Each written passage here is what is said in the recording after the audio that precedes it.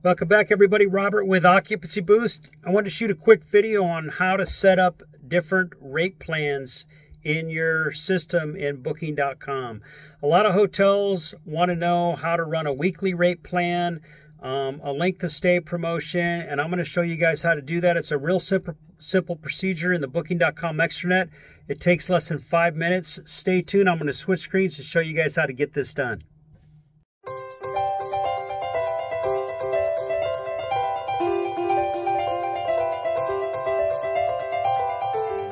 Okay, I'm in the Booking.com Extranet. Excuse me, and the tab that I'm on is right here under Rates and Availability, and we're under Rate Plans. So you just click on Rate Plans.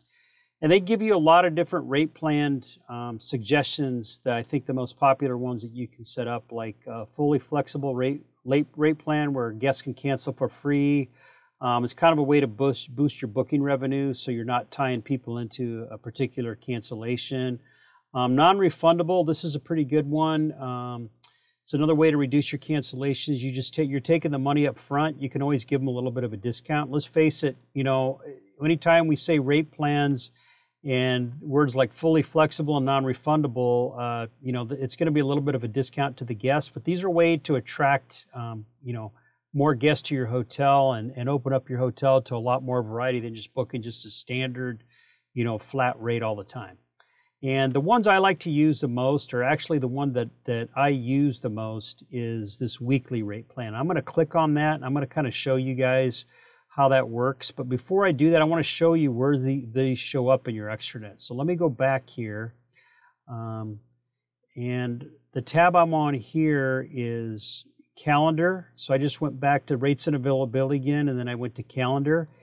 And this is where all your rate plans are housed right here. And I'm sure a lot of you guys are probably aware of that, like the different room types, and then it shows the rate plans. Now, this particular hotel only has one rate plan loaded, and that is their standard rate right here, the standard rate. So if I were to go in there and add a weekly rate, and this is a brand new property we just started working with, but if I was to go in there and add a weekly rate or a non-refundable rate, it would show up right here, and it would show you the price every day depending on what discount you picked, and I'm going to show you guys that in the next example. So that's where they show up. So you can kind of monitor what your prices are, and you can also monitor your bookings as well, and I'll show you where that's at also. So going back here, we're going to add the weekly rate plan to this hotel.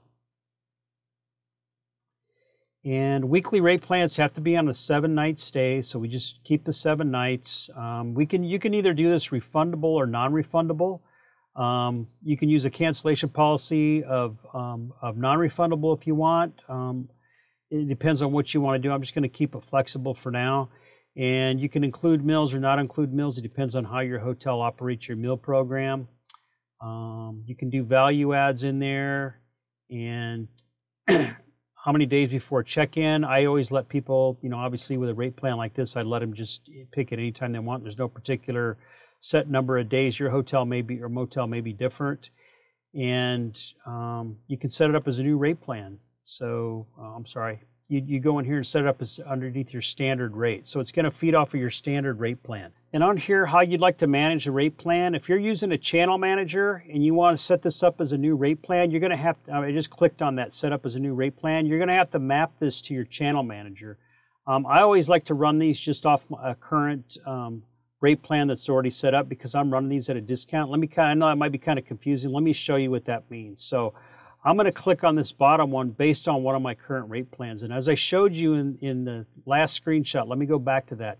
The only rate plan that's built for this hotel right now is this standard rate plan, okay? That's the only rate plan that they have built out. So I'm going to run this off of that because this weekly rate is actually going to be lower than my standard rate, and I'm going to do it on a percentage basis. So going back here, I just click on based on one of my current rate plans. My only rate plan to run it off of is standard rate. If there are other rates open, like this weekly rate, once I open this up, I'll be able to run other discounts, maybe a monthly rate off of my weekly rate plan. So I'm going to base it off my current, my standard rate plan. And then I ask you how much of a commission, or not commission, how much of a discount do you want to give off the standard rate plan? Typically, you know, obviously people are staying for a week, they're going to get a better rate. Okay, so instead of you having to go in there and load a different rate every single day, it's easier for you just to run it off of a discount off your current rate plan, which is your standard rate plan in this case. So I would do this one probably, I've already looked at this, at 25% off. So if somebody wants to book the hotel for a week or longer, I'm going to do it at I'm going to give them a 25% discount for that.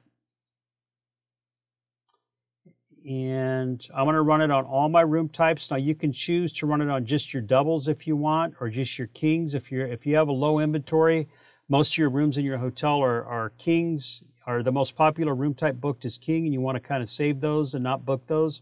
Get those booked for weekly rates or tie them up. You can just run it on your double or your 2 queen beds. And then it asks you what you'd like to name this rate plan, and you say weekly rate and hit review. And anything you want to go in there and edit before you run this, there's actually nothing. I'm just going to go ahead and do it, and then I'm going to activate this rate plan. Okay, and here we are. This is set up. So I went back to our screen here, and all of our rooms have the weekly rate plan, and it shows you what the rate is for each one of those days. So it automatically took the 25% off that we had loaded, and it shows you what that rate is every single day. So it's loaded in there. It's that simple.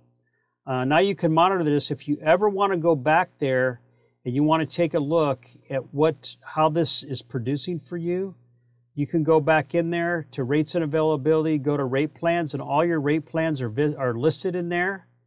And that weekly rate plan, it's going to tell you again how much that is, and it's going to show you how much that's producing. So once you start getting bookings for this, you can go in here every so often.